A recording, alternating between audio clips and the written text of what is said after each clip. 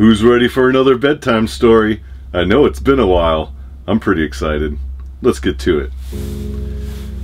Green Beret Bennie Adkins had heard from various recon teams that the artillery in every direction had their sights set on their tiny walled-in base in the middle of the A Shau Valley, deep in Vietnam. They were preparing for the inevitable shit to go down.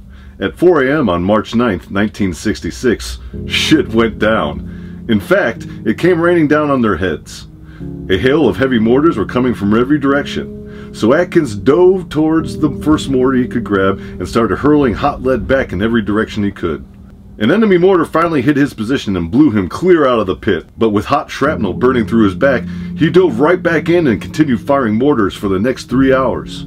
Word spread to Adkins that some of his guys were pinned down just outside his position, so he dashed through the machine gun, sniper, and mortar fire to grab each one of them and drag them back to the medical tent. When the evac choppers arrived, Adkins saw a 2-ton truck loaded with enemy soldiers coming right for them to light up the entire airfield. Adkins barreled towards them with hot barrels of "Oh no you fucking don't."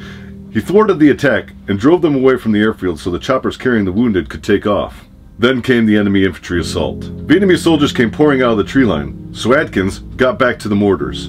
When he ran out of ammunition, he grabbed the bazooka and then his M16. Even after the entire enemy side had been napalmed from above, he ran into the burning hellfire to stab every last Viet Cong in their own communications tent. God damn, does that give me a war boner. But then he had been wounded 18 times, taken a lot of shrapnel, and on his way back out to safety, he had to fight off a fucking tiger. Bennie Adkins was awarded the Medal of Honor on September 15th, 2014.